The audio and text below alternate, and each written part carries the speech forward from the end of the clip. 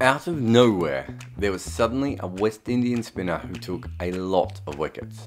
No one could score off him either, and for a generation his long fingers strangled all the batsmen who went up against him. He was a great player, but didn't always get the respect he deserved, even as he set the world record for the most test wickets ever. Lancelot Richard Gibbs was a great spinner in tests, and then retired in 1976, and it would take more than 30 years for another West Indian spinner to have an impact on our game.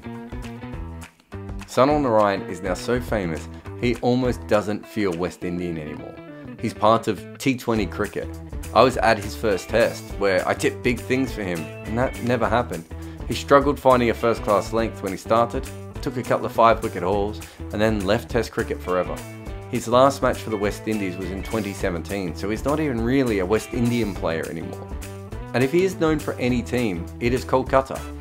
And there is a reason for that. He has played more for them than anyone else, and it's not even really close. So when he doesn't play in the first game of the year at Chennai, you notice. And this isn't the first time. Last year Naraine was dropped as well.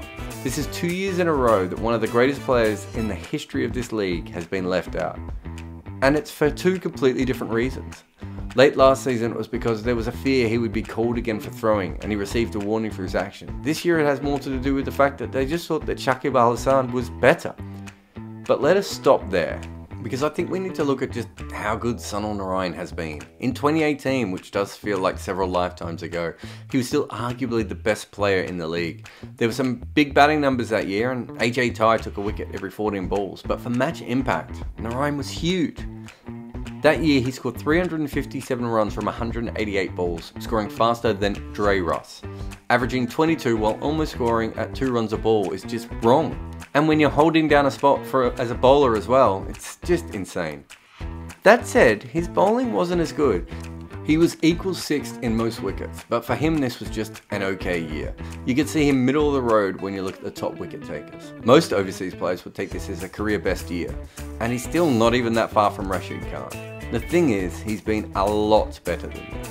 He has on 3 separate occasions ended up with a bowling average of under 20 when taking more than 20 wickets. Actually, let's take that further. 5 times in the league's history has a player taken 20 wickets in a season at an average of below 20 with an economy rate of less than a run a ball.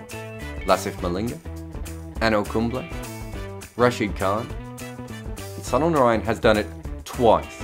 And in those years he averaged under 60. I mean, it feels like I'm making this up. Actually, he kept the average under 20 at less than a run a ball for 3 straight seasons in total. This is Malinga. Imagine being this much better than Malinga for 3 years. But 2014 was also the last time Naraine was this good. Honestly, I could go on and on, like how in a 5-year period he bowled 11% of the death balls bowled by off-spinners, averaging 11 with an economy of 6.6, while the rest of off-spin went at 8.4 runs and over and averaged 19. But he's just not that bowler anymore. In fact, like many off-spinners of recent years, he's not even close. And it's not that every year he's been worse, and he still has some good numbers, but the crazy coconut banana numbers are long gone. So what has happened? Most people look at one reason, but I think there's probably 3 separate things that have all come together here. And the fact he survived all 3 is remarkable. I called him an off-spinner earlier, but he's really an offie plus. I'm not a big fan of the mystery spinner as a term. It makes it sound like some guy is only getting wickets by squirting the ball out of their butt. As a general rule, the people that we describe as mystery spinners don't last forever. There is a reason. Batsmen read bowlers for a living, and if they face them enough, they learn things. With Paul Adams, batsmen realised his 2-stock balls were a different trajectory. Ajunta Mendes was unplayable at the start of his career, but then players realised that he gave little tells with his fingers, and that was soon spread around the world by BBM, and quickly most international batters could play him. He still did well around the fringes, but his major cricket career was pretty much ruined by this.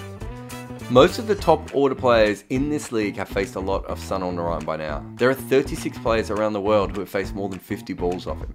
Everyone has seen him on TV. There is plenty of analysis out there. If he was once a mystery, the thrill is gone. There was no way players were going to keep lining up to be dismissed by him as they once had been. And now you have players like David Warner and KL Rahul who have dominated him a bit as well. That doesn't mean he's become a bad bowler, but it means that there is less fear in facing him. And I mean, for a while he was absolutely tormenting players. He was like a gornography surgeon, swaggering around and dissecting souls. So the mystery is gone, but teams also changed how they played him. It wasn't until 2014 that he ever had an economy rate above 10 runs and over. And the second time wasn't until 2016. Once teams realised that if you attack him you will be dismissed, they stopped attacking him. I showed you his bowling average before for all T20, but here it is again. But beneath it is his economy. You can see that it hasn't gone up that much. In a year of T20 cricket, he's still never gone for more than 7 runs and over. Now, it is also true that his numbers went up in the IPL higher, but he still hasn't had a year of going at over 8 in the IPL. If he wasn't batting, that would be more of a worry. But with his batting, these are still really solid numbers to put up. But his bowling average is so high that it negates the okay economy and handy batting. Last season he averaged 60. Forget the fact that he once averaged 13. 60 is bad for anyone. And if he wasn't Naraine or just some random South African or Kiwi in their first or second season, he wouldn't have been in the team at that point at all. But let's get into the last reason, his bowling action. Remember when I mentioned Naraine was an all-time great until the end of 2014? Well, in October 2014, it was the first time he was called for an illegal bowling action.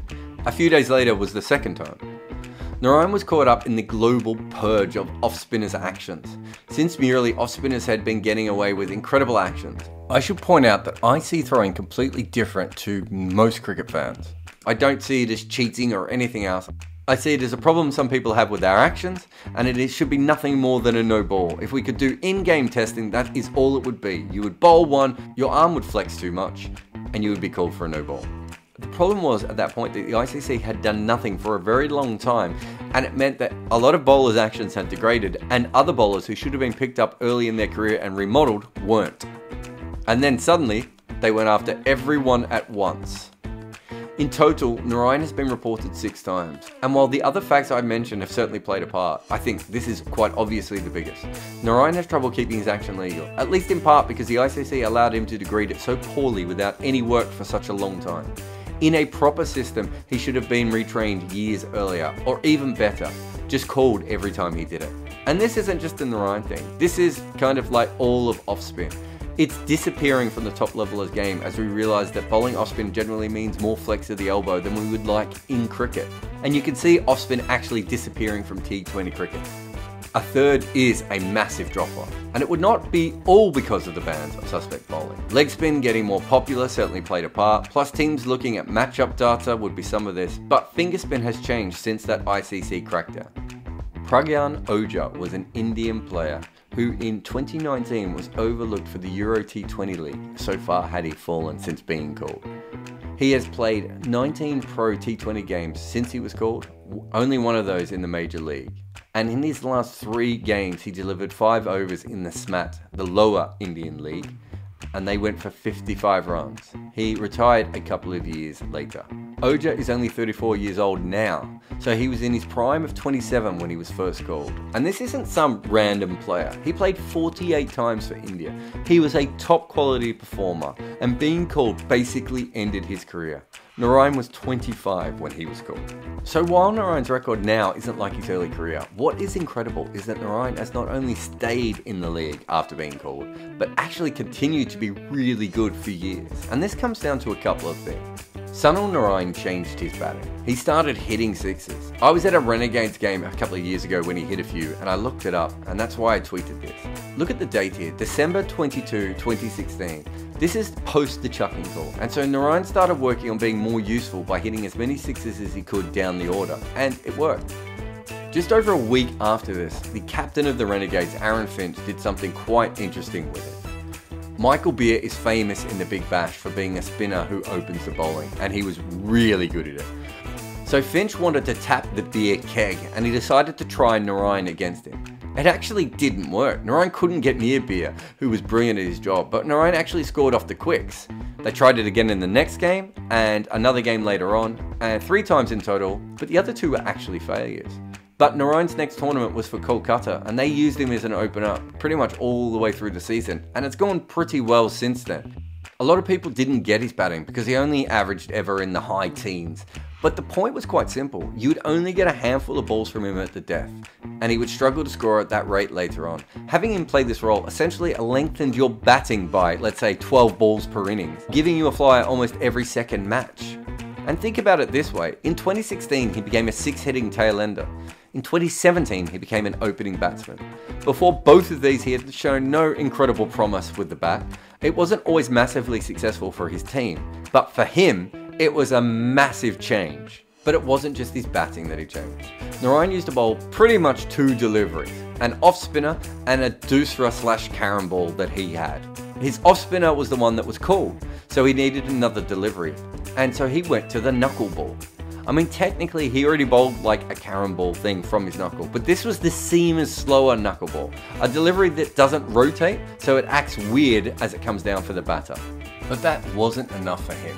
He then decided on a new style of run-up, where he would come in hiding the ball, as helped by his coach, Carl Crow. It meant that batters couldn't look at his grip all the way through his run-up. You only really saw the ball as his arm was coming over to deliver it. Let me be very clear. This is supervillain stuff. So in 2014, something happened that basically ended Pragyang Oja's career, and since then, Naraine has learned to hit sixes, evolved to open the batting, perfected the first truly slow knuckle ball, and then stuck the ball up his own bum on the way in just to disguise it. Lance Gibbs might still end up as a better cricketer, even though his legacy was swamped by the fast bowlers that followed. Naraine started like few bowlers ever have in their career, and since then he's been fighting the game, changing how he plays it, and evolving into something new.